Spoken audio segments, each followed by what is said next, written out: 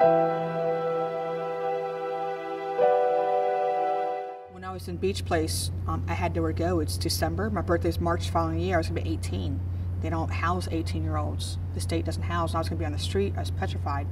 And the social worker came to me, "You have anybody here in Tampa that you know, a relative that could take you in?" I'm like, "Well, I have an aunt and uncle, but they live in Titusville. I haven't seen them in 10 years. The next day, my aunt Carol and my uncle picked me up.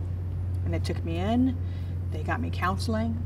They show me what a mom and dad are.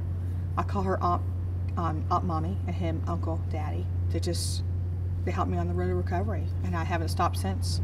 I have a voice now, and I'm able to speak for the other ones that can't. And I want to stand up and be an advocate for them, no matter what it takes. I want to see him coming to him what he deserves. He's still sitting on death row. 30 years later, how is that possible? I don't get it.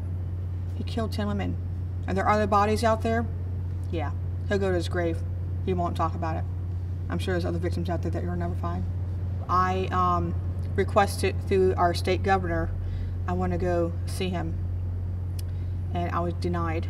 I was told that Florida is probably one of the last states that doesn't let a victim talk to the perpetrator because they can't control what he's going to say. I get that, I understand that, and that he may interrupt my healing. That's my choice. That shouldn't be their choice to make the decision. I want to show him that I prevailed. I'm strong. I want you to know my name now.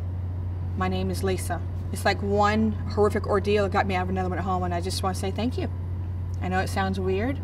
It's closure, and it's stand up for the other victims who can't be there. And those victims are forgotten. They're forgotten. Who talks about the victims' families? I mean, who does that anymore? I do. I do a lot of speaking engagements, and I have a PowerPoint.